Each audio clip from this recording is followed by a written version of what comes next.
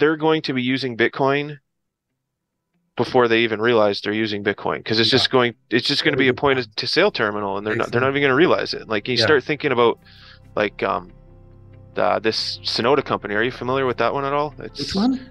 It's called Synoda. Oh yeah, I've heard of it. Yeah. Yeah. Well, essentially, their plan is that they're going to set it up so that you can create an account like Fountain that's going to be attached to your utility meter, and you'll be able to stream sats in real time as you're consuming a utility, like your electricity or your natural gas, or maybe even like your internet or what have you.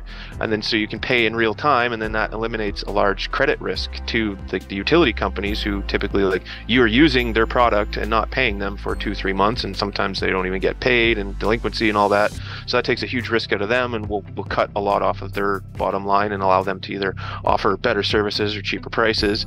And then, but that applies like right up to the generator, like, because the generator typically will sell electricity into the grid operator, and then the grid operators are the ones that manage it and get it at the distribution level to send it into your home. So the grid operator would be paying the generator in sats in real time as they're bringing the electricity into the grid from the generator. And then at the same time, the generators could also be mining Bitcoin, and then depending on like your supply demand dynamics that are going on, like, they'll be able to just turn that on and off if they're oversupplying the grid, or if they're undersupplying the grid. So there'll be multiple streams of sats coming into different power assets, and this is going to get out of control, and we're not even going to see it coming, like, because this is going to be they're piloting it in Ohio like this spring. Yeah. And I think it's going to be incredibly successful, and then before we know it, like, it's going to be everywhere. Like we're already. It's going to happen this year? I mean, well, at least their pilot project that they're building, like, in a small controlled situation in Ohio. Yeah, they're going to apply it to a few Bitcoin miners that are mining on that grid, and then expand out from there as they see fit, and as they get more funding to grow. And but this is one of those ones that I think Jeff Booth had invested in. So if he's putting his money behind it, it's got a real potential to.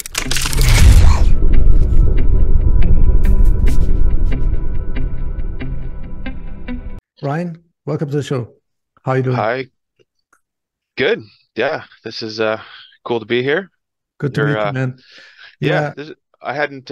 You're not one of my regular podcast lists, so I had to go back through your catalog when you contacted me for an interview. So, you've got some pretty good interviews back there through the catalog.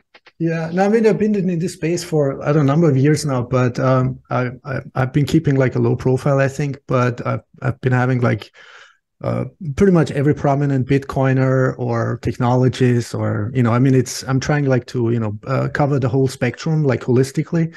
But, you know, everything connects to Bitcoin in my opinion, as you probably know. Oh yeah, there's a lot to choose from these days. Too much content to keep track of it all. So you got a really fascinating background, Ryan. Why don't you just, just kick it off? Can you tell my listeners a little bit about your background? I mean, just the title of it, small modular nuclear reactors, is just mind blowing. The vision behind it and what you're trying to achieve with that. But we can, you know, talk about your vision and what you're trying to achieve, your intention behind all this. So yeah, give it a go. Thank you.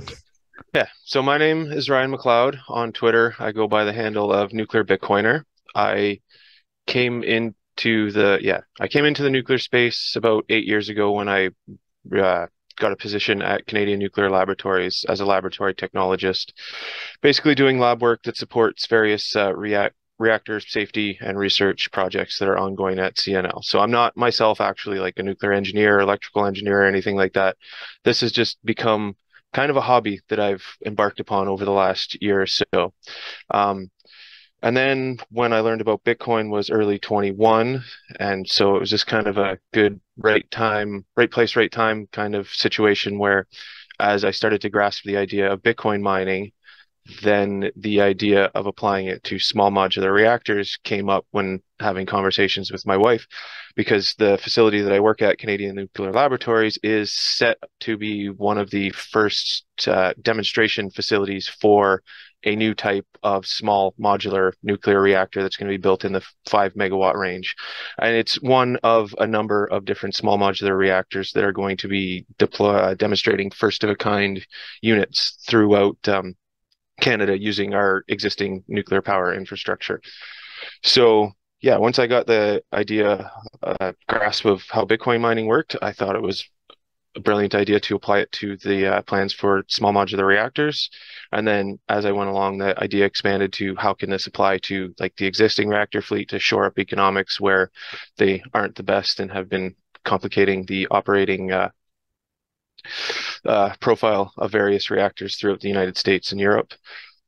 And then, yeah, I put together a team that entered this contest that was put on by the North American Young Generation in Nuclear. It was called Innovation for Nuclear, looking for ideas to support the nuclear power industry, supporting the 17 UN Sustainable Development Goals, like ending poverty, bringing, developing infrastructure, providing meaningful work, a bunch of good goals that are worth achieving.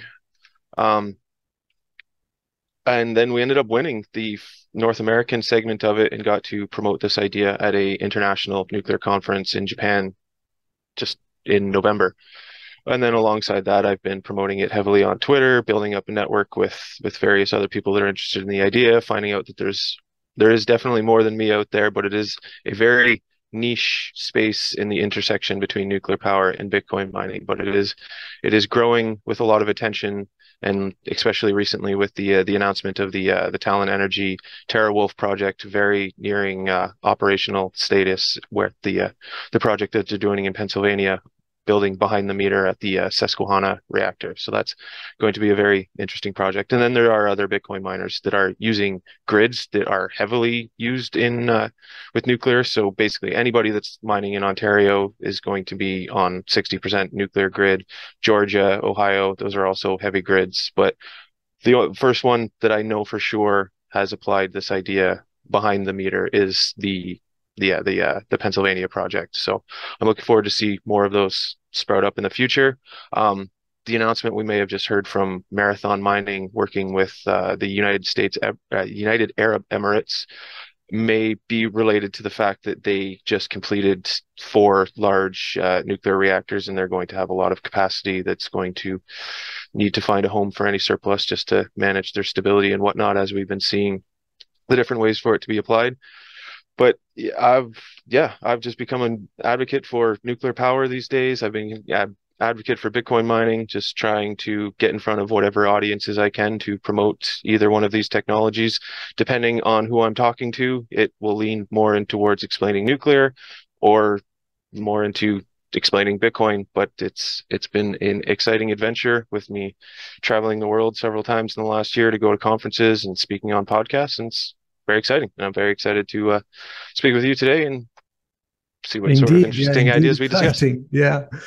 Say, Ryan, can we shed some light on, or can you elucidate like the historical, like has anything changed in regard to nuclear? I mean, as we probably know, I mean, the term nuclear or nuclear technology has been so in the last decades, or even more than half a century, at least, since the end of World War II, so stigmatized, so vilified. I mean, can you do you have an opinion on that? Like, has it changed, or what's the perception? Has the stigmatization been getting worse, or has it really, like, the perception of the general public changed?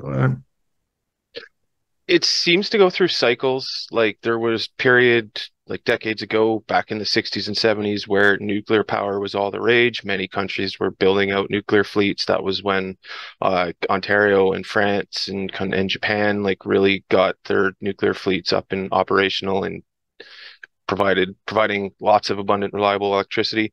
And then there was a period throughout the 80s where the interest in nuclear power kind of went down. Chernobyl definitely contributed to that. And then there was many countries kind of started to opt out and phase out of nuclear. And then it was starting to begin a resurgence when there was Generation 3 reactors were starting to be proposed. They had modernized safety systems, but there was a problem of when it goes through those cycles of not maintaining like a consistent supply chain and labor force, occasionally you will end up like having the industry kind of atrophy, and then you have to rebuild a lot of your supply chains over again, and you don't have that labor experience from building a fleet of reactors because that was done decades ago. So a lot of that is lost, and it's causing delays and cost overruns, but it's nothing that can't be overcome with enough initiative. So there was a lot of good nuclear initiatives going on in the early 2000s, and then there was momentum coming, and then Fukushima happened, and then that derailed a lot of nuclear power momentum. And up until probably about the last 2 years, yeah, nuclear was kind of out of the news. It was on a downswing. Like most people were seeing that like reactors were being shut down all over the world. Sure, a lot of people were paying attention to what was going on in Germany, like Belgium's another country that was shutting down its reactors. Um, and then, yeah, late 2021, the public sentiment kind of flipped. It seems to have coincided with extraordinarily high fossil fuel prices and the promise of variable renewables not being as good as they had been claimed in the years leading up to where we now find ourselves in a very precarious energy situation all throughout Europe and various other jurisdictions throughout the world. Because like now with Germany not depending on nuclear, they're using more natural gas and coal, which results in them like outbidding the market, and then it has second order effects where now you've got other countries that were barely able to afford these fuels before, and now they have to outcompete in a market where Germany is just incredibly wealthy and just throws their weight around and gets whatever they want. So it's causing a lot of weird effects that aren't directly attributed to the core of where it's happening in Germany. But I'm sure, like I believe you've said you're what, in Austria? Yeah. Yeah. So you've got like Austria's got a weird relationship with nuclear power. There used to be a power plant there, but now they only have, I believe, a medical research facility. But then you've got countries around you that are all at various stages of nuclear. So I think there's more countries in Europe that are leaning towards nuclear than aren't. And some of the ones that were considering moving away from nuclear are considering moving back. It's a very interesting dynamic all over the place. Like Romania, for instance, has CANDU reactors that have been left incomplete for almost 2 decades that finally just received financing to complete their construction. So that will add a lot more to that area. And then why do you Poland, think that is the case, Ryan? I mean, for example, in countries like Austria, why is that? Is that like fear? Is that like institutions or organizations that are driving the agenda, or spreading FUD, or is that sort of a whatever agenda is behind, or is that just, I don't know, stupidity?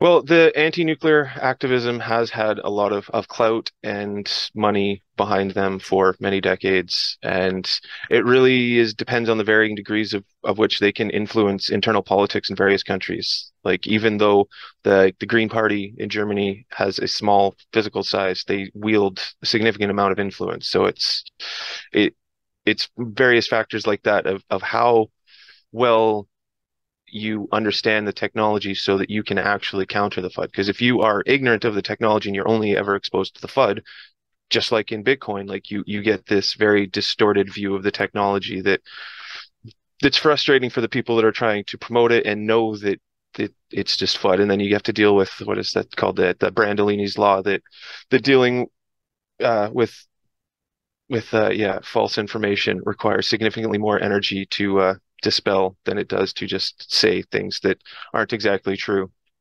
But it seems things are coming around. Lots of countries are getting on the nuclear bandwagon. It's going to take like North America and Europe a minute to get our legs back under us, but we'll get there. We have the technology, we have the supply chains and the capabilities and the know-how and the labor. It's just a matter of getting everything realigned and on target. But Canada is pursuing a very ambitious nuclear future that's banking on small modular reactors, and then you've got like the South Koreans that are still building like the large like APR 1400s that are throughout various Middle Eastern and Asian countries. Like Russia's still building nuclear reactors for various countries that are aligned with them. So there's no shortage of action in the nuclear field right now. It's just happening more so in different geographies than other.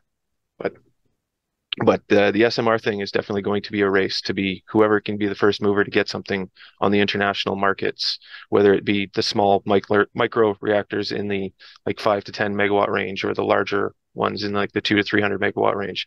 It's the first movers are going to get a huge advantage of this, especially if you can get your whole fuel supply lines and supply chains lined up behind it and capable of being ready for export within the next decade or so. Wow.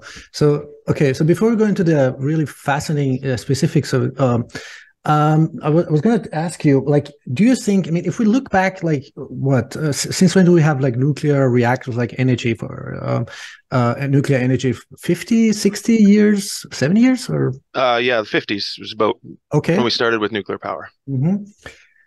Do you think I mean, we haven't had really, I mean, as far as I know, I'm a layman in this, I'm not an expert, but we haven't had really maybe a number, like a limited number of incidences or accidents or whatever. Would it be, you know, what was that?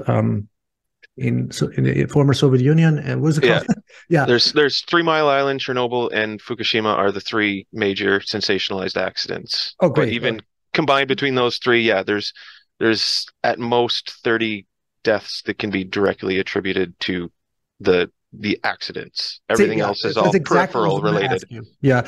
Do you think the especially through the media or maybe other organizations, especially through the media, have these alleged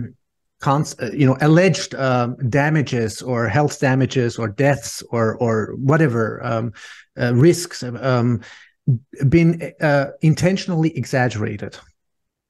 You know, there is definitely the anti-nuclear movement is apt to over-exaggerate the severity of the accidents and how dangerous nuclear radiation in fact really is. Like you have to consume irradiated material to have a guaranteed negative effect. Like we get exposed to more radiation from traveling and eating bananas than you would having like a nuclear reactor in your vicinity.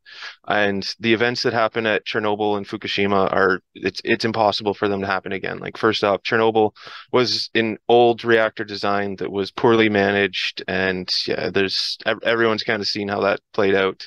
Fukushima was an easy solution, and like it was something that they had been warned about in the past, and it was not upgraded sufficiently to manage what happened when the tsunami hit them. And it was just a matter of making sure that they did not lose backup power and backup cooling, which now the measures that are being taken at the Japanese reactors are to build gigantic seawalls and ensure that they have plenty of backup cooling. They'll have backup generators that are situated in a way that they won't be flooded.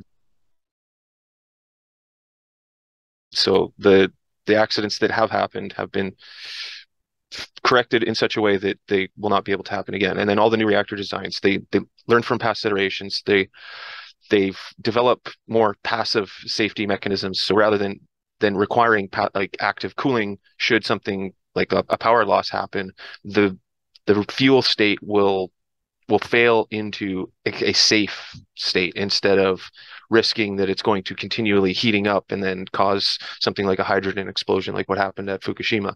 But instead it'll automatically just cool off and dissipate into the heat into the cooling loop, and it won't be any major concerns, and they won't be operated at high pressures, so there's no risk of like a high pressure blowout if something was to increase in pressure rapidly. It's just many years of iterations of learning by doing, and we're applying the new technologies. And like many of these technologies that we're going to be applying in the next generation of nuclear reactors have existed and have been proven in laboratory settings over decades. But the reason that they stuck with the BWR and PWR type of reactors was just it was made the most economic sense to just pick one design and then just repeat it at almost every instance that you're building a nuclear reactor. There's like a few one-offs here and there of different designs for research reactors and medical reactors, but the vast majority of the global reactor fleet is based around the boiled water reactor and the pressurized water reactor designs. And then the CANDU also falls into that criteria, except its unique attribute is that it uses heavy water instead of light water, which enables it to use less enriched uranium than the typical boiled water reactors use. So they all have different trade-offs and different safety mechanisms, and they'll be able to be deployed at different sizes. They'll be able to be built at different scales. It's going to open up a lot bigger array of where we can build nuclear reactors in the coming generation. Yeah, I think, yeah, thanks for emphasizing those safety mechanisms or safety procedures or safety, I don't know what to call it, technologies. I mean, we have come a long way, right? So we have, there is like sufficient safety, preventive measures that have been taken care of, right? Whether we're talking about France, that's like heavily, it's France still like heavily nuclear? Oh yeah, France is like 95% nuclear, actually. Mm-hmm. Okay. Yeah, I've got France is 68% nuclear, Oh, wow. about 10% hydro. Mm-hmm. And yeah, and they also export a lot of that throughout their neighbors in the European Union. So they're very heavily relied upon, especially in circumstances like Europe finds themselves in right now. And yeah, their fleet's an interesting one because there was a lot of criticism over the summer because that's when they scale down their fleet and do their maintenance. But the way that I've heard it analogized before is that the French do their maintenance in more like a garage tinker kind of style, where it's just like we know we don't need them until the winter, so we're just going to pace ourselves through the summer. We'll get there. We know our deadlines. There's no huge rush. But then like the CANDU reactor fleet, when one of the reactors goes down, it's like F1 pit stop, where it's just like we know everybody knows exactly where they've got to go. It's timed down to like within the hour, like this project is done, and they'll get those reactors back up and operational in as quickly as physically possible. So it's just difference in culture and the way that they operate them, but everything seems to be operating quite fine for France at the current state in their reactor fleet, and they've got support from a few other countries in the vicinity that have their reactors. And it's an interesting dynamic when you just see how the import export markets for energy start happening in like a block like Europe, where because one country becomes very heavily dependent on their nuclear and then they have so much that they import it, then sometimes the neighbors can get kind of lax with their energy policy and they be like, well, we don't need to build and become reliable on our own because we'll just import from the French, we'll just import from our neighbors. Like it's a similar thing like we have in Quebec exports a lot in the summer because they have lots of hydro, but then because they have lots of electrical heating in the winter, then the whole thing flips around and then they're in situations where occasionally they have to import electricity. So it's these grids are an incredibly complicated thing that takes a minute to wrap your head around how miraculous it is that we can just turn light switches on and it works.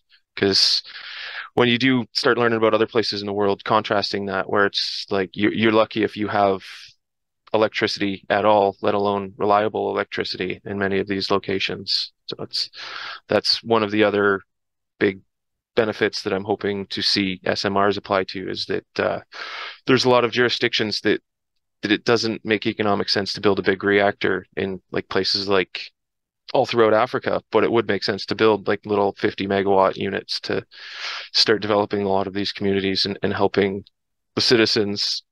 South America is another big market that would benefit very well from small modular reactors. And like here in Canada, our intention is to build like the very little ones all throughout the northern provinces and territories and replace a lot of diesel generation for small communities and mining operations. So that'll get a lot of our dependence on hydrocarbons down, and it'll shift the market. So if we're not using as much diesel for power generation, then it'll be more available and more affordable for heavy machinery and that sort of industrial applications, where it's still going to take an incredibly long time before those are fully like kind of decarbonized in the way that's being envisioned. Like I think some of that stuff is a bit of a pipe dream, but like we can definitely realistically get hydrocarbons out of electricity production, but there's going to be a few industries that's going to take a bit of time and an effort before we can have fully electrified like tractors and heavy machinery. Maybe someday. I'm not going to count against it, but I think that's a little bit more far-fetched than at least focusing on the electricity infrastructure. Okay, so Ryan, what are the costs? I mean, let's talk about these small modular. First of all, could you like as much as you can like explain this in a way so that a 7-year-old child can understand like what's the difference like between a small modular nuclear reactor and the other stuff? I mean, or what is it? What is that? So SMR is like the broad definition is any reactor that's going to be built under 300 megawatts of electrical capacity. Typically, what's been done when the large reactors are built, all of the components will be shipped to the site, and it'll all be built basically from the ground up where its final destination is going to be. Some parts will be like compiled at a secondary facility and shipped to site, and so there is some modularity with like common parts and off the shelf components. But the main difference with SMRs is the main components of the reactors, they're going to be built in a factory-like scenario, similar to how like large aircraft and ships are built. There's going to be a central facility that builds them, and they're going to be designed in a way that they can be shipped using standard shipping containers to wherever they need to be. Depending on the size, it may take 1 through 5 shipping containers to carry it all together, but then once it gets to the site, like again, depending on the size and the complexity, if it's a small one, they'll be able to stand it up within a few months, and they'll be able to be generating power very quickly compared to like trying to build a new reactor in the gigawatt range from the ground up. Like that takes at least like 5 years optimistically, 10 years realistically. And then as they get larger, like they're expecting even up to the 300 megawatt ones are still not going to take like much more than 2 years to fully configure and be operational. So that's where the modularity comes in. And then the way that these reactors are going to be able to be configured is that, so if you have a 5 megawatt unit like the one that we're going to be built at CNL, they've also designed it in a way that it will easily be able to just add on new modules. So if you want to build 30 megawatts, you build 6 modules. And then when you are doing it in that structure, the idea is to kind of use some shared infrastructure. Like you'll be able to house like your turbines in the same building instead of building 6 turbine buildings, or you'll have to have just 1 control room instead of 6 control rooms. So that will drive down some of the costs in operating this machine. So the more scale you get out of them, you can lower your operating costs in those ways. And then the other way that they intend to lower the costs is that just when they're anything that is mass produced, like any technology that most people are familiar with, like cell phones, televisions, computers, just as more get produced, they get better at building them, they get more efficient, and then just over time, the cost per unit kind of reaches a minimum, the nth per unit minimum. So that's going to apply to these SMRs as well. Whereas the first of a kind units are going to be quite costly because they have a lot of front-loaded capital on them, because there's going to be all the regulatory and licensing process that needs to be gone through. There's all the engineering process, and there's and a few other things that are slipping my mind right now. But yeah, once all that upfront capital, it's going to be front-loaded, but then it gets amortized across each sequential unit. So then the more units that they have commitments to build early on, they can spread out the cost of that upfront capital out further, and lowering the cost of each sequential unit and absorbing, that front-loaded cost across a number of units. And then eventually, just with efficiency gains and learning through experience, and possibly just improvements throughout the supply chain, way that financing is done, various things like that, they're expecting that, like roughly the exact numbers, the first of a kind for a 10 megawatt unit of like a 2 modules of the one that I'm talking about, the 5 megawatt one. They're estimating the first one's going to cost about $200 million, but then they're expecting that by the time they get to about 20 of these things, the cost per unit is going to be like less in the 10 to 20 million range. So it's going to be a lot more cost effective for various other markets, but there needs to be, the wealthier markets are going to be the ones that kind of drive the front end of this to absorb a lot of that front end cost. But then it comes in just they will have the confidence in making that upfront investment, knowing that there is a significant market demand, not only for the reactors themselves, but for the electricity the reactors are going to be generating once they're built in a community. Because you have to consider things like once you've built the reactors, there is a risk that the community isn't going to provide enough load and demand to make the economics of building the asset in the first place viable. So it's a matter of weighing those different those profiles to ensure that the investors are going to be able to recoup their investment in a timely fashion, and yeah, ensuring that there's going to be a load sufficient to consume all of the electricity it's going to be a major economic make or break for a lot of these facilities, especially like depending on what their financing rates are. Like, is when you're building like 8-9 figure projects, 6 or 9% interest can make a big difference on the cost of your capital when you're stretching it out over 40 years. So any means to capture as much profit in the early days as possible is incredibly important. So that's where I believe the Bitcoin miners can come in and really help amplify these this technology in doing what it's already capable of doing, just helping it be even better. Oh, there's a bunch of questions I had in my head now, that we have to unpack. First of all, what kind of obstacles? Like, I mean, you talked about like 200 million. Is that like the overall funding, the necessary funding investment, 200 million, or? Yeah, roughly to get this first 5 megawatt unit built at Canadia Nuclear Laboratories. That's what they're looking at. Well, okay. It's going to be a double module is the plan. They're going to build 2 of them. I mean, I would assume, I mean, it's not much money, to be honest with you.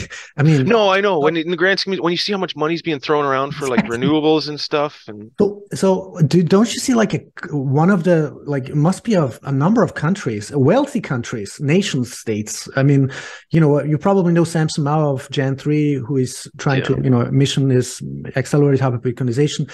But I want to also have your thoughts and your opinion, like, how can we like connect that,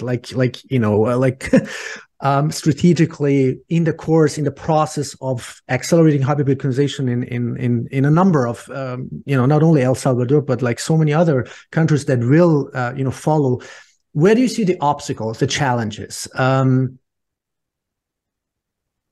think the big ones to me personally is overcoming a lot of the FUD and just the public ignorance of the technology, and that's just education and advocacy takes care of that.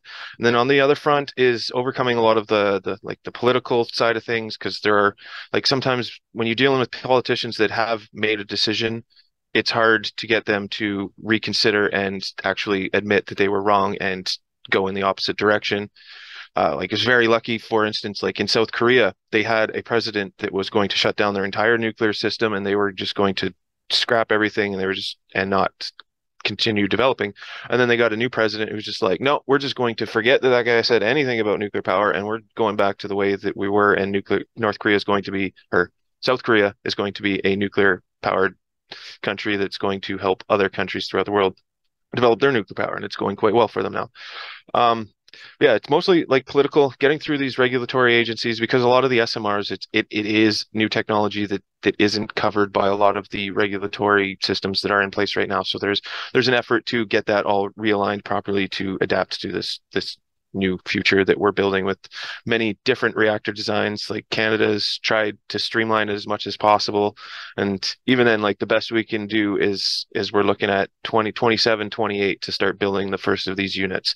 But I expect that this is going to be another gradually then suddenly type of scenario, where it's like, once we finally get past these like really slow moving bureaucratic processes, and shovels are in the ground, then we're off to the races. It's going to be determined by how much market demand there is for this. And if there is a lot of market demand, they're going to start flying off the shelves as fast as we can build them. So then when that starts happening, then it's making sure that we have the material that we're going to require to do it. Make sure we have the available fuel, make sure that we have the available like brain power and like engineers and technicians and people that are going to build these facilities and work at these facilities, and all of the different peripheral technologies and facilities that are going to go along with them. Because these are going to be like, not just with Bitcoin mining, but there's intentions to build a lot of chemical development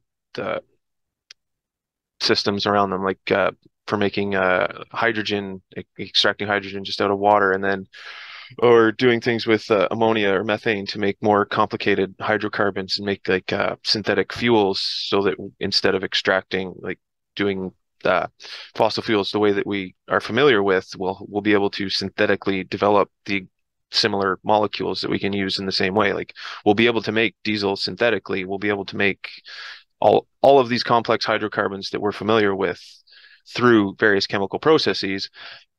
The reason that we don't do that at scale right now is because it's incredibly energy intensive and requires a lot of electricity and heat and capital to do so. So until we have the energy infrastructure to back it up, like, yeah, we're not going to see these technologies really flourish at scale. But then if they want to reach this future that's being proposed where everything's electrified, yeah, we're going to need to really see what we're capable of and push these SMR technologies as fast as possible. So I'd like to see them being built in multiple jurisdictions, being deployed in multiple jurisdictions, because there's 70 designs on the table right now that are being proposed, and then it's on top of the like 4 or 5 large reactors that are still in common use these days. So there's a lot of potential. I'd love to see as many as possible, at least get the opportunity to get to the first of a kind unit, but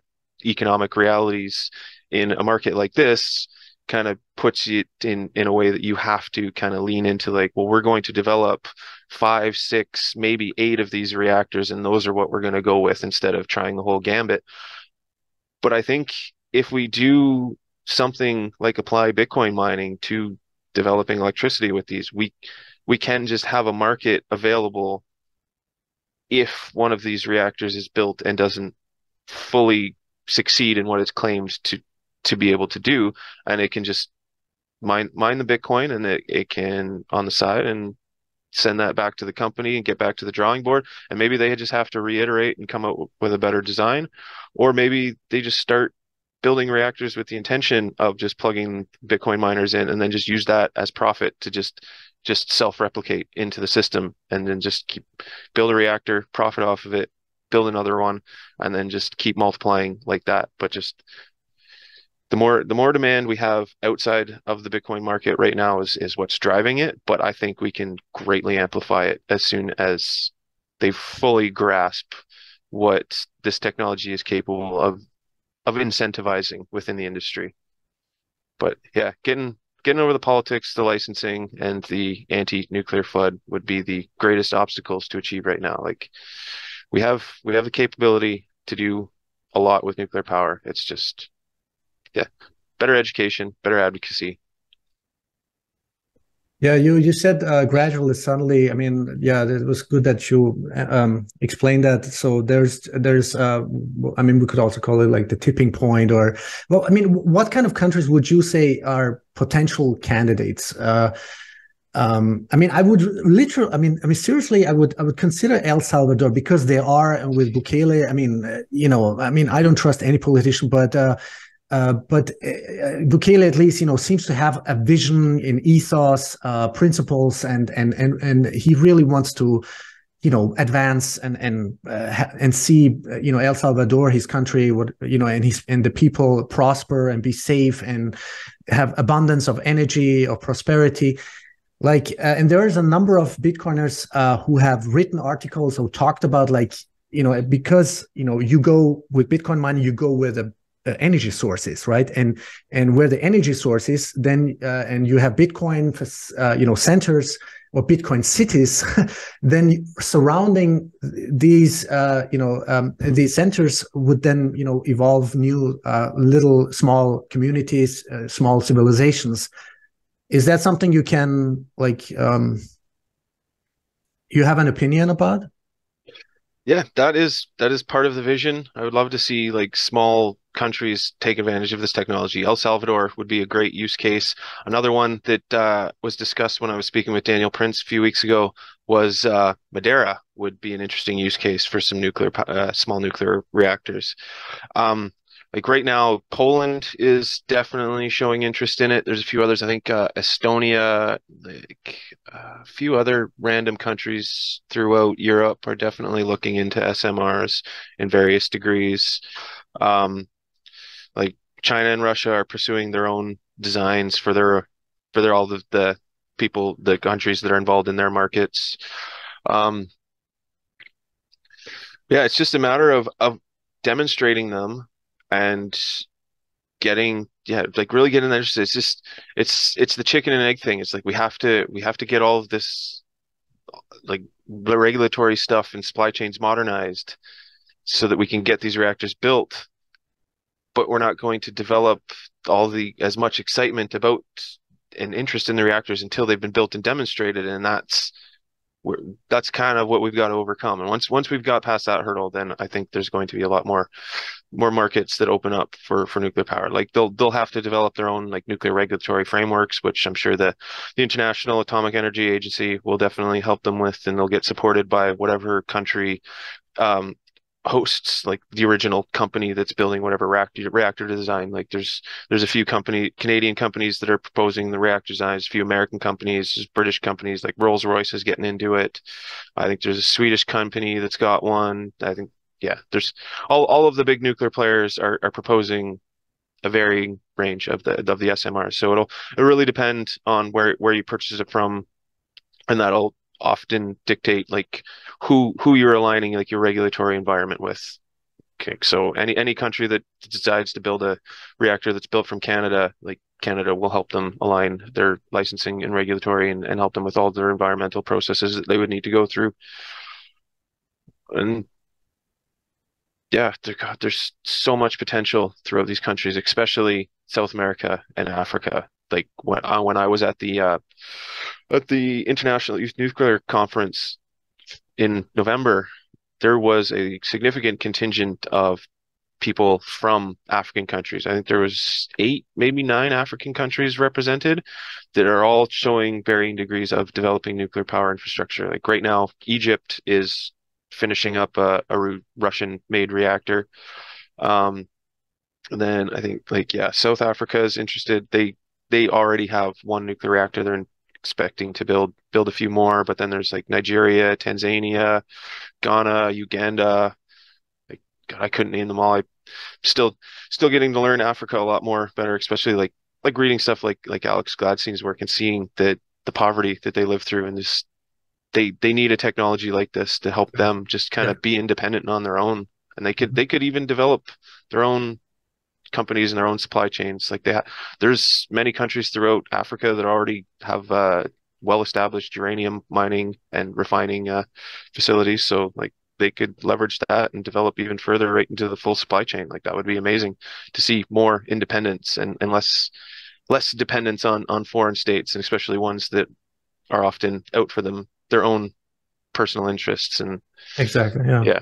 I mean, if there's one continent, I don't know why, but because of the history problem, because of also, what you just mentioned, Alex Gladstein, if there's one continent, it's Africa, which I really would wish them, to evolve like exponentially, faster with these SMR technologies. Do you think Russia, because you talked about Russia, you mentioned Russia, do you think that Russia, when it comes to, for example, to what was that? I don't know the correct terminology, but like nuclear waste recycling technology, is Russia so advanced? Is it true that Russia is that advanced in certain aspects or in totality? Yeah, from what I understand, they have a further developed recycling program. I think the French also have a similar recycling program, and it's basically just a way that they can reprocess spent nuclear fuel to be used in the breeder type of reactors that are capable of like using plutonium and like a more mixed solution of your uranium and your other transuranic materials that are at that part of the periodic table. So yeah, they are a little further ahead, but there's many other countries that are developing similar technologies, because that is going to be one of the selling points of one or two types of the small modular reactors. This is that they're going to be primarily fueled by recycled fuel from the traditional fleets, and it'll basically just be breaking it into a chemical solution and then separating out the material that they don't want, and then concentrating the stuff that they do want, and then reforming it into fuel pellets that can be put into the new reactors. Or actually, some of the new reactors are going to be more of a molten salt slurry, where it's just, instead of the typical like ceramic fuel pellets that we've used in the boiled water reactors, the whole fuel is just going to be a slurry of a molten salt, and then that's what's going to generate the electricity, and then that just goes through a heat exchanger loop, and passes off the heat that it generates into a cooling loop, and then that's what generates the steam and turns the turbines. And then these reactors also are going to use that molten salt as a way to store heat. So actually, yeah, I got that wrong, because there's a second cooling loop. So there's the reactor molten salt loop, and then there'll be a second molten salt loop that then can be extracted to just store that as heat and kept in chambers, or it can be released and run through the other heat exchanger to convert it into steam and generate electricity. So they'll have the option. Many of these reactors will have the option to either generate electricity or use the heat for various process and industrial processes. Like if they're doing like oil refining requires like very high temperature heat, so they'll be able to get that from a nuclear reactor rather than by heating coal or natural gas boilers. So there's many different ways that this new generation of nuclear reactors is going to be applied to various industries to just basically get them reduce their carbon usage, and then we can put whatever their like fuels that they would have been using to a higher order use, and do some sort of value add to it, instead of just straight burning it into the atmosphere. Which, like, I'm not one of the apocalyptic types that buys into the narrative that if we don't eliminate carbon usage today, that the world's going to end in X number of years. So I'm more of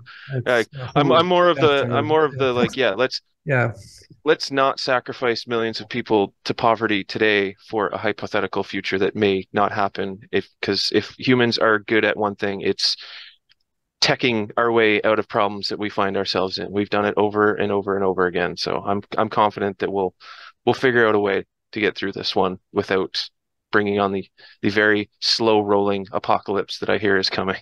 Yeah, and I mean, I don't want to start with the whole scientific fraud behind it, the distorted facts behind it. It's just I don't know. It's a whole new cesspool of I don't know corruption, scientific fraud, and lies. But anyway, so Ryan, so the reason I asked, because I mean, has it been the nuclear waste? Has it been a problem? Is that really has it been really a problem? Like where to dig it, where to bury it, or because if it's like almost like completely like recyclable, then we don't have nuclear waste, right? I mean, or was there never a problem? Was it exaggerated, the problem? What's the status on that? It's definitely an overhyped problem that gets exaggerated by opponents of nuclear power. We have ways of dealing with it. There's the main goal is to build a deep geological repository in various countries that have the suitable geological formations. It's basically caverns that have existed for hundreds of thousands of years, and using nature as your storage location. And then those locations will be configured into storage facilities that will allow for long-term storage, but also constant monitoring and potentially retrieval should they want more of them. And then from what I also understand, the entire global fleet of nuclear waste is a pretty insignificant volume in the grand scheme of things. Like irradiated material does put off significant amount of radiation if it's not shielded and you're standing right near it, but it takes up a very small volume and is shielded easily with a few inches of lead. So there's structures that are built to shield from this. There's transportation methods to move it very well shielded. Like you wouldn't even know. You could stand right beside the drums that house this irradiated nuclear fuel with a high precision radiation detector, and you wouldn't even know that you were standing right beside nuclear fuel that was just in a reactor just a few years ago. And yeah, it's one of those overhyped things. Like to fully see it through to that end where we want to store it in the deep geological repositories, it is a bit of a costly endeavor, and it's going to take time, and there's going to be transport, and there are risks involved with all of that. But that is why the industry is become very adept at taking risk mitigating measures, and everything is highly monitored. Like if there is ever anything on the road, there isn't anything else on the road at the same time, so that everybody's eyes are on one single package waiting for it to get from it where it's coming from to its destination, and then nothing else travels in the interim until that is registered at its final location. So like we've got the technology and the capability and the frameworks from like the regulatory bodies to handle it. It's just a matter of financing it and doing it in a way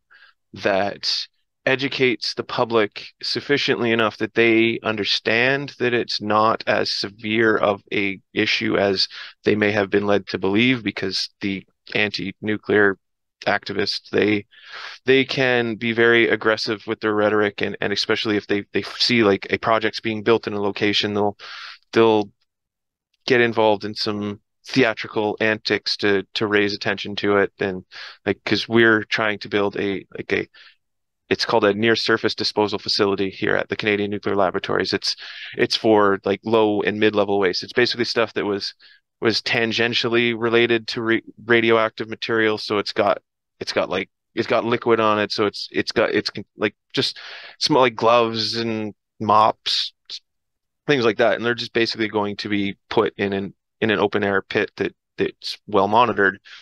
But when it was first announced, the anti-nuclear activists, they gathered up a flotilla and came with a bunch of small boats up the Ottawa River to come and park outside the research facility and wave all their banners and make a big show of things. And then they got a bunch of attention from the media and claimed a bunch of things that were not entirely true. So then our comms at CNL had to go into damage control and go and do interviews and correct all the misunderstandings to make sure that like, no, we're not just going to dump this here and then let all the water run off into the nearby river. You know, like we have several settling ponds in sequence that go through that are each sequentially monitored, that anything that does end up going into like a natural water body is going to be probably cleaner than it was before it went through our system, because we take that much like overabundance of caution to ensure that there is nothing that these complainers can complain about, but they still tend to find something to complain about. Yeah, it's like in Bitcoin. It's just so much misunderstanding or misperception, or what do you call it? Like non-education. Like yeah, it needs a lot of education and explaining and comprehension problems, right? Sometimes it feels almost intentional. Like I don't know if you've ever dug into stuff like Alex DeVries and the Geekonomist, and like he could be told something straight to his face that disproves a claim that he made, and he will just move on like it was nothing and still make the exact same claim. Like he makes he makes the energy used per transaction FUD, and then in a debate with Lynn Alden, she was just like, no, like Lightning's a thing. We can theoretically batch millions of transactions into one on-chain transaction. What you're saying has no basis in reality. Like it may have years ago, but not now. Like update your shit. Like we need better critics. Exactly. Yeah.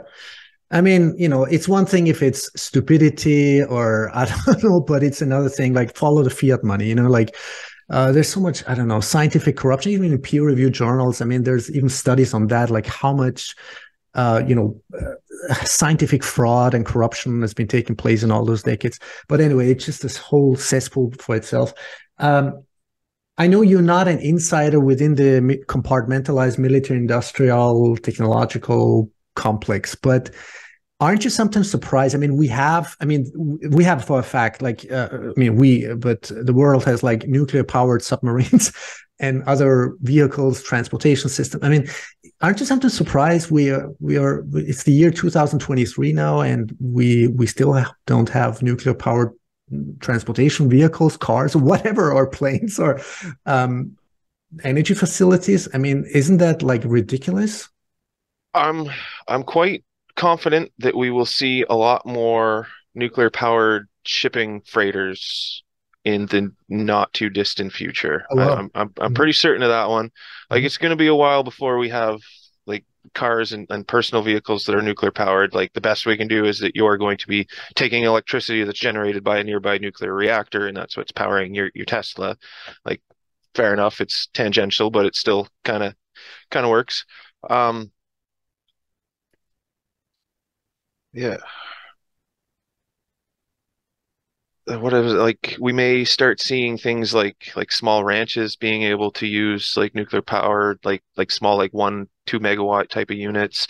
It would be great for like hospitals. They could use like use the reactors as backup rather than diesel generators or what have you. And it would also be more abundant for than just the hospital to be able to power like a few blocks around the hospital. So it'd be like a gathering point should there ever be like a major emergency or shutdown. Um, yeah, airplanes. I don't know. That'll be an interesting one. I think that's going to be a while, but definitely, we're going to see it on the seas. Like one of the teams that we competed against at the IYNC, because it was 6 teams promoting different innovations. There was two related to robots. One was more just education and advocacy, and then another one was preparing and retrofitting ports to be capable of receiving nuclear powered freighters because the complications are like the military, they live in their own like rules and regulations. Like the civilian world, nuclear power and nuclear powered vehicles is a whole different regulatory regime that would have to monitor that. And you would have to make sure that everything is aligned properly between the different countries that are receiving it. So like it might just start out with only like 1 or 2 or 3 countries just kind of in their own small network. And then as more countries add the capability, the network grows. And then as we know, as networks grow, then you have a lot more optionality with how these things move around, and the supply chains get a lot more sophisticated, and it's going to get a lot more interesting because we'll be potentially shipping small nuclear reactors on nuclear powered freighters to Exactly. final destinations where they might be building new nuclear powered freighters and new nuclear reactors. Like Well, it could become very self-perpetuating once we get some yeah. momentum behind it. Now, I've been thinking a lot about this because I mean, let's just for the sake of it, just let's say we wouldn't have all this national security circus, the military industrial complex, the to be honest with the corrupted fraudulent patent system. I mean, what if we had like openly accessible on a technological level, like interdisciplinary cooperation? I mean, we could learn so much, and we could innovate and prosper and thrive with an exponential rate of speed. I mean, this is what I was getting to. Yes, but you're thinking like a Bitcoiner. What you described is the problem of just is fiat thinking. That's what causes all these hangups. Like open source nuclear technology would be amazing. It would allow for far more collaboration, far more development, and it would be able to keep a better handle on things getting out of hand because there would be more people paying attention to everything that's going on. There would I think that would develop a lot more trust within the system rather than this way that we're doing it. We're like, well, what are the Russians refining over there? How much are they enriching it? Or are they selling uranium to the Iranians or the North Yeah. Koreans? And like it's all everything's like suspicion and subterfuge. Like just open this up and let go of this stupid like fiat competitive mindset. Like it's the same thing just Thank you.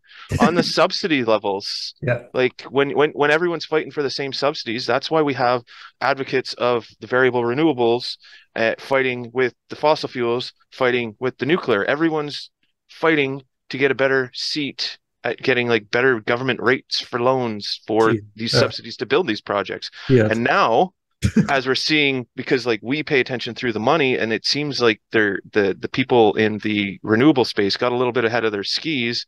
Now things are getting a lot more expensive. They were on this trend where it's like, oh, solar panels and windmills, it's getting less expensive. Not anymore. Now the cost of your electricity is going up. The cost of your raw materials is going up. The cost of your financing, cost of capital is going up. It changes a lot of the dynamics when you're dependent and already like hanging by your margins are hanging by a thread in those cases. So like a lot of instances when they'll front load a lot of subsidies on building these large wind and solar projects, that'll only apply for a period like half of the life of these projects. So then as soon as the subsidies run up, that's when ownership gets transferred to a local owner instead of some large conglomerate that was just milking the subsidies. And then that local owner now has the back end lifetime of this project. That's when it starts needing maintenance, starts needing replacement, and starts getting all of those superfluous costs that it's great when it seems like it's free electricity just coming from the weather, but then when you need to maintain these things and replace these things, and you don't have the same level of subsidies and cheap capital available to you, it's a whole different ballgame. Like at least when you're talking in the nuclear world, like we're thinking in 60, 80-year time frames. Like before a project gets greenlit, you have to confidently be able to say like where you're getting your fuel from, what your fuel cycles are going to look like, your exclusion zones, yeah, and then on your operating plans, maintenance plans, and then at the back end, whether you're going to apply for like a life extension or if you want to decommission it, and then you have to have your waste all planned out. So there's a lot of variables that need to be in play, and like that's one of the main factors that makes nuclear so damn expensive is that everything from cradle to grave has to be accounted for before we can move ahead with these projects. Yeah, which is not something that many of the competitive technologies have to share. So it's overcoming those burdens has been a bit of a hurdle, and that's one of the reasons why cost and time overruns with some of the recent projects. If you're familiar at all with the reactors being built in Georgia or the one being built in the UK right now, it's like, yeah, they're way over budget, way over time, and it's grading like the anti-nuclear people are kind of like cheering it on and giving us, oh, see, we told you so. But then you look across the world at the UAE, and they just stood up 4 giant reactors in like 8 years on budget, and so it can be done. It's a matter of the will to do so. Like the more political alignment behind the industry, the better and more efficient we'll be. So like here in Canada, it's very interesting because up until recently, there was kind of little to no support for nuclear from the Liberal government. They weren't outright against it, although our environment minister is a former anti-nuclear advocate, and he was one of the head cheerleaders for the not refurbishing and instead shutting down and decommissioning the 2 Gentilly reactors that exist in Quebec. So there's him. He's the environment minister. But then on the other side, we have the labor minister, who is very, very pro-nuclear because he's like, it provides good jobs, good union jobs. Yeah, that's exactly where his mind is at. So there's very mixed feelings within the cabinet.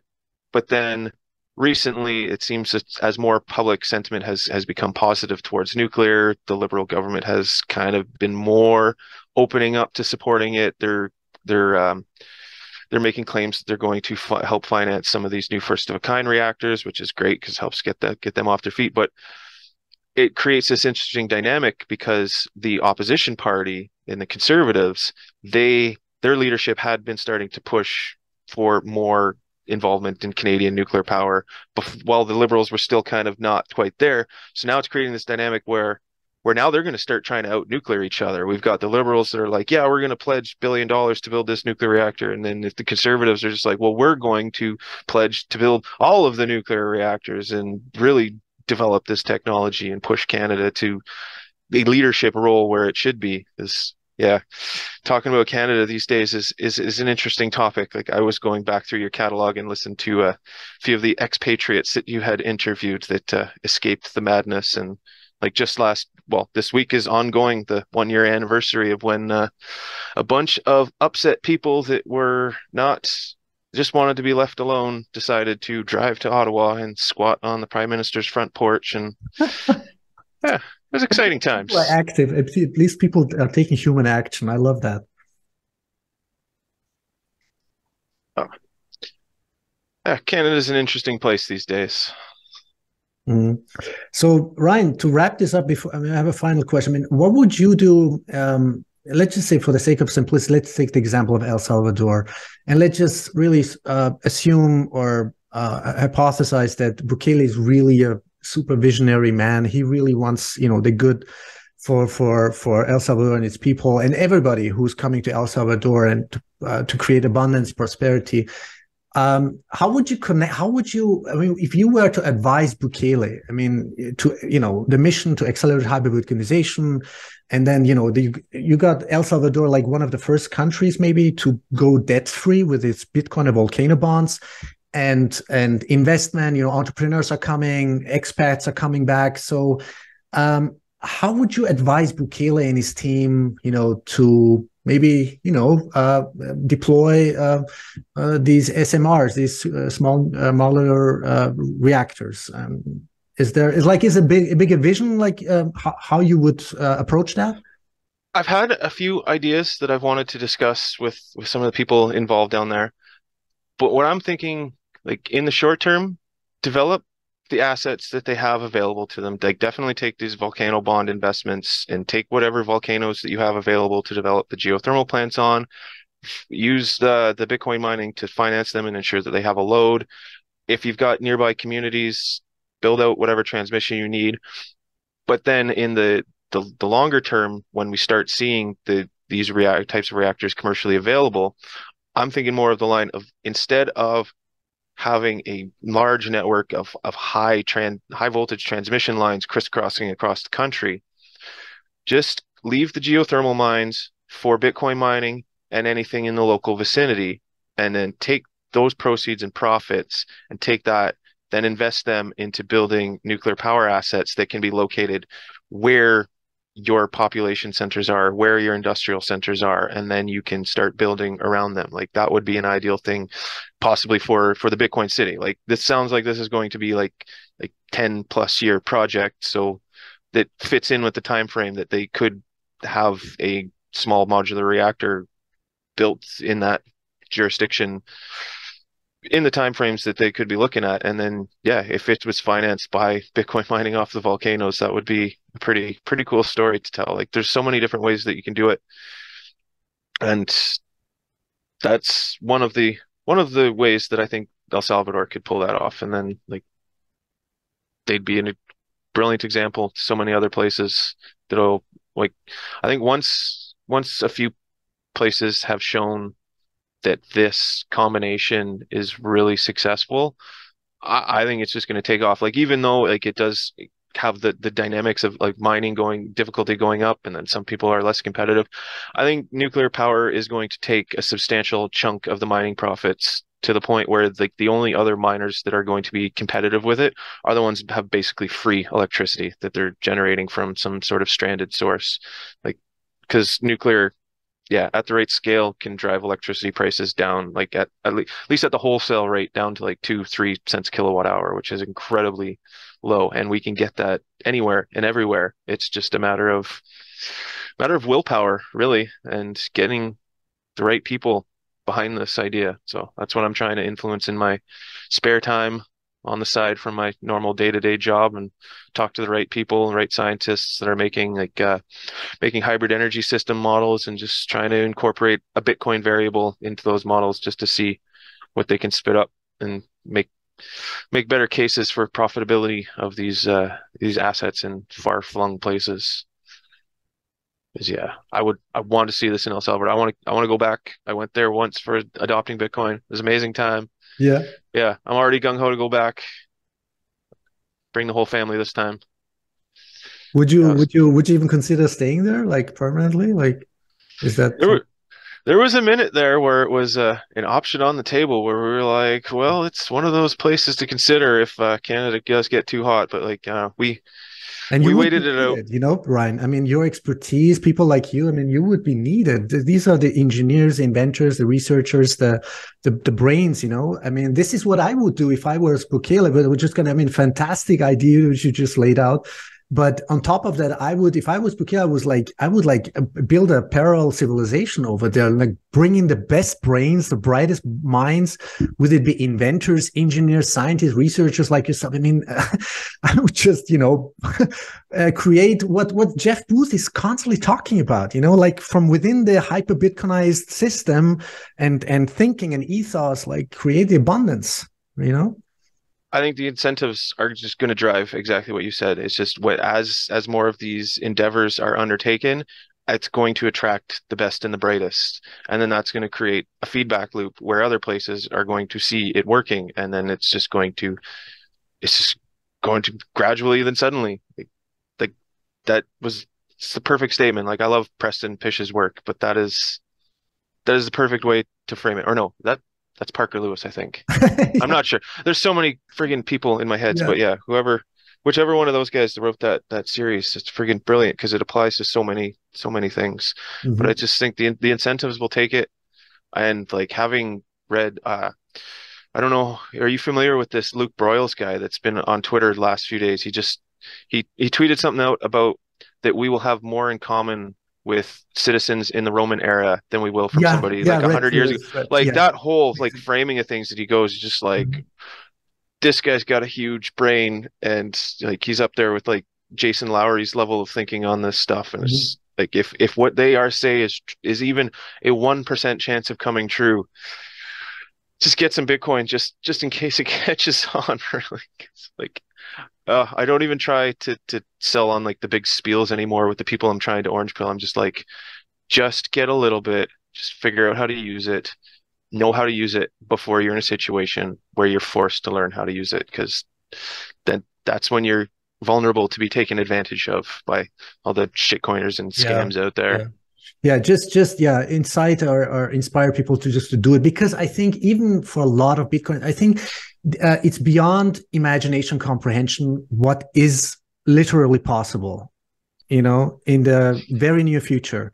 I truly trust in that effect, you know, that it will happen very suddenly, you know, maybe, you know, in the next years, extremely like exhaustingly slow, but then all of a sudden there will come a tipping point and it will just take off like a chain reaction, the process on every level we can think of, you know. But yeah, it's beautiful. Like it's like Bitcoin's just existence has proven that several computer problems that were claimed to be impossible have been solved. So it's just, what else do we think is impossible that we can solve? And there's a lot of look, brains on the problem now. 14 years into Bitcoin, I mean, just amazing, right? I mean, isn't that like an S curvature on every level, from you know, innovation, development, and whatever? A recent one I was listening to was just like, no, it's just going to be a J curve. Like there's no going to be tapering off. Like this goes up forever. Like it's everything there is and ever will be divided by 21 million. Like everything that has a monetary premium above its utility value is going to be swallowed in by this black hole. Like it's inevitable. And then people it is don't even understand the power of purchasing power. This is what I'm saying. You know, people are so like, it's so rooted, this fiat thinking, this dollar, whatever, euro conversion. It just, you know, we need to really comprehend this in terms of purchasing power, you know? Yeah, people are going to be freaked out that like, oh, the prices of things are going to go down in terms of the money that I hold. Like it's such a foreign concept because of decades of inflation. Everyone's used to things getting more expensive. And you talk to people and you realize that there is such a lack of money literacy. Like it's not like there'll be like financial literacy, like how to earn money, how to spend money, how to invest money, but it's nobody really understands the money itself. That is what we need to educate people on. Like, but now at least we have something that we can contrast it with. We can say like, this is a type of money. This is a type of money. And this is technologically why this type of money is superior to this type of money. Right. But before you're a fish in water that doesn't understand that you're in water. Like it's that whole concept. Like this is what I think what Jeff Wood is trying to communicate is like, you know, the people, even the most intelligent people out there in space, you know, we're talking about like, I don't know, I don't want to name them, but they're so rooted in their own fiat system or whatever system. I think it's like the Matrix, but they can't get out of it. It's like the I don't know. It's a very very very indoctrinated way of thinking or imagining even things. Well, yeah, it was interesting. There's been a few examples of really smart people coming out against Bitcoin lately. Like Michael Schellenberger was one, that Mm, Peter Zeihan guy. Like we know Jamie Dimon hates it, but like he just proved in front of the whole world that he's an idiot that can't do math, or he knows and he's just intentionally being deceptive and right. facetious. Right. And then what was the other one? But then like you see different contrasting examples, like because what was it? Michael Schellenberger was interviewed on Pomp's podcast. Mhm. Like he was very antagonistic, and he was just like, "This is a stupid Ponzi scheme, and I'm actually going to fight against it," like Unbelievable. equivalent to Elizabeth Warren. Yeah. But then I listened to a recent one where Pomp had on Konstantin Kisin, a funny comedian, had a good speech about woke culture recently. But he was going on. He's like, I don't understand much about Bitcoin. I kind of side with the guys that think it's a Ponzi scheme. But at least he was like he was open to the discussion Okay. and having Pomp kind of explain like why that's not quite the way that you should understand it, and it's a lot bigger than that. And just but you just see anybody that just sees it at the price, at the exchange value, that if they don't see beyond that, yeah, you can tell immediately when you're talking to a Bitcoiner, you're talking to someone that sees beyond the price. Like we can get into this, like we can have whole conversations without even really discussing Bitcoin's price or even just Bitcoin in general. It's just all the peripheral things that it touches. Is yeah, once you see the world through the money, everything takes on a whole different perspective, especially history. Yeah. Everything makes more sense all Yeah. through history when you see the money overlaid over top of it. It's Exactly. Yeah. fascinating. It always depending. I mean, it doesn't really matter what topic or content. It just sometimes people need time. Sometimes you have to mature or you have to plant the seed, and it's. I mean, from my experience, it's just I don't know. It's or the pain point hasn't been reached, or the open mindedness is not there, or whatever trigger or key or portal needs to open. Whether you do it in sober or psychedelics, I don't know what. But sometimes I'm really thinking maybe people should take some psychedelics and open up their mind and their because people are not stupid. Most people are not stupid. They're just I don't know, dogmatized, indoctrinated, or brainwashed, or just Very, feel. Yeah. very well programmed. Have you ever like Yeah. had a situation where you're speaking to somebody and you're explaining to things like kind of like outside the matrix ideas, and then it seems like you're starting to break through and they're like, "Oh, okay, yeah, that's interesting. Kind of see where you're coming from." And then the next time you speak to them, it's like they just had like a memory reset. And everything's been wiped. It's like, okay, clearly you just went and got Oh, your yeah. updates from CNN or whatever Right. legacy Right. media you want to. Yeah, I always talk. We always talk to with my girlfriend. We have a 2-year-old daughter, by the way, and I mean, we do everything for our daughter. It's like, but I'm like, we sometimes we're like, we got to give it to the system. They've done a brilliant job, right? I mean, come on, admit hmm it. They've done a brilliant job brainwashing generations after generations with whatever highly sophisticated, psyops. Whatever false flags, media, the whole bunch of interconnected systems that are deeply accessible of corruption and control and power structures. Anyway, I'm just going off the No, anyway. just bad Yeah. incentives. Bad incentives that need to be replaced with good incentives, and hopefully we can steer the ship in the right direction. But we all have to be on the understanding that it's not just going to happen like all of like the Bitcoiners that are upset that El Salvador is just not at the flick of a switch, just everywhere's accepting Bitcoin. Like it's a process. Like this doesn't happen overnight. We're not going to get to hyper-Bitcoinization just within the next few years, maybe the next few decades. But again, it'll just be one of those things where it's just going to creep in and we're not even going to realize it. Like from what I'm hearing, the tools that are being made available, like for point of sale and just ease of use for the average person and the user experience, they're going to be using Bitcoin before they even realize they're using Bitcoin because Yeah. it's just going to Very be a good point point. to sale terminal, and they're not Exactly. even going to realize it. Like you Yeah. start thinking about like this Sonoda company. Are you familiar with that one at all? Which one? It's called Sonoda. Oh, yeah, I've heard They're of it. Yeah. Yeah, well, essentially their plan is that they're going to set it up so that you can create an account like Fountain that's going to be attached to your utility meter, and you'll be able to stream sats in real time as you're consuming a utility like your electricity or your natural gas or maybe even like your internet or what have you.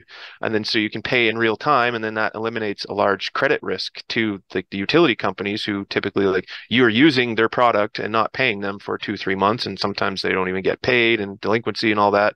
So that takes a huge risk out of them, and will cut a lot off of their bottom line and allow them to either offer better services or cheaper prices. And then but that applies like right up to the generator, like because the generator typically will sell electricity into the grid operator, and then the grid operators are the ones that manage it and get it at the distribution level to send it into your home. So if the grid operator would be paying the generator in sats in real time as they're bringing the electricity into the grid from the generator, and then at the same time the generators could also be mining Bitcoin, and then depending on like your supply demand dynamics that are going on, like they'll be able to just turn that on and off if they're oversupplying the grid, or if they're undersupplying the grid. So there'll be multiple streams of sats coming into different power assets, and this is going to get out of control. Wow. And we're not even going to see it coming, like, because this is going to be they're piloting it in Ohio like this spring. Yeah, and I think it's going to be incredibly successful. And then before we know it, like it's going to be everywhere. Like we're already. It's going to happen this year. I mean, well, at least their pilot project that they're building, like in a small controlled situation in Ohio. Yeah, they're going to apply it to a few Bitcoin miners that are mining on that grid, and then expand out from there as they see fit and as they get more funding to grow. And but this is one of those ones that I think Jeff Booth had invested in. So if he's putting his money behind it, it's got a real potential to with this ego death, whatever ego death capital. Wow, that's amazing. Cool.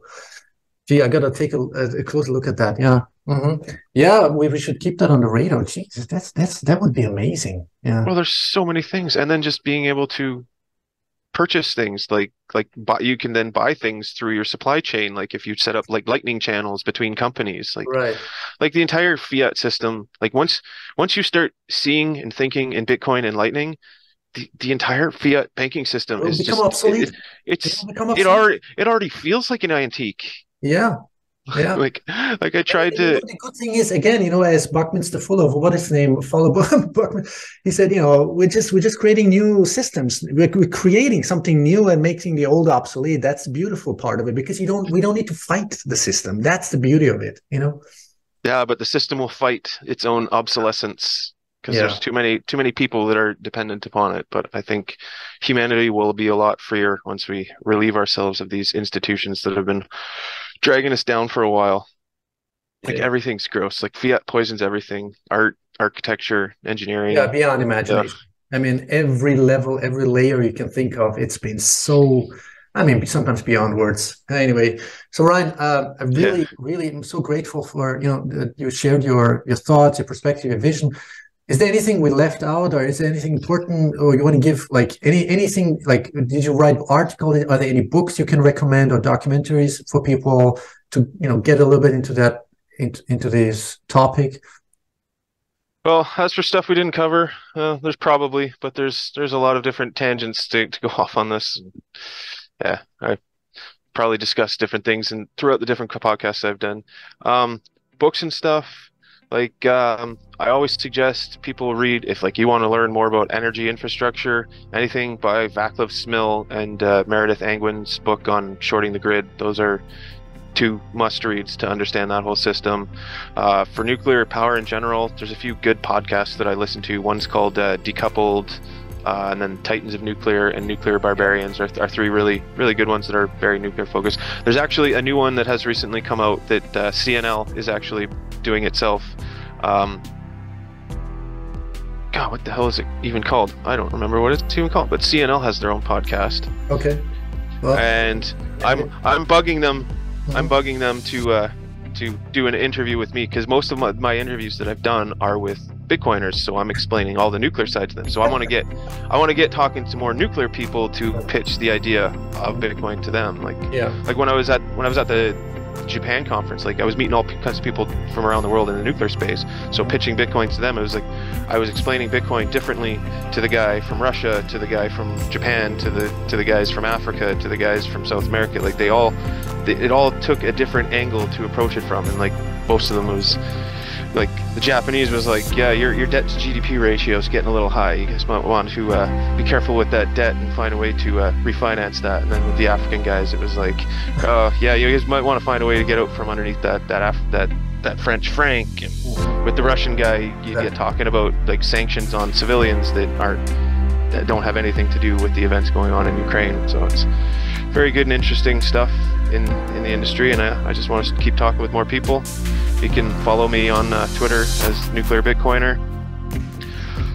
But yeah, just keep an eye on the space. There's very, very exciting near-term future for nuclear power coming out through the next decade. I will very excited. Be keeping an eye on you and on future podcasts and talks or wherever you go.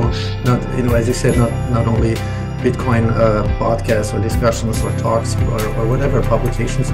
So thank you so much, Ryan, and hope to talk to you soon in the very near future. And I'll put everything in the show notes, what you shared with us. And yeah. Cool. Yeah, that was great. I had a lot of fun with that. Thanks. Love it. Okay, Ryan. Have a good day. Talk soon. You too. Bye-bye. Bye.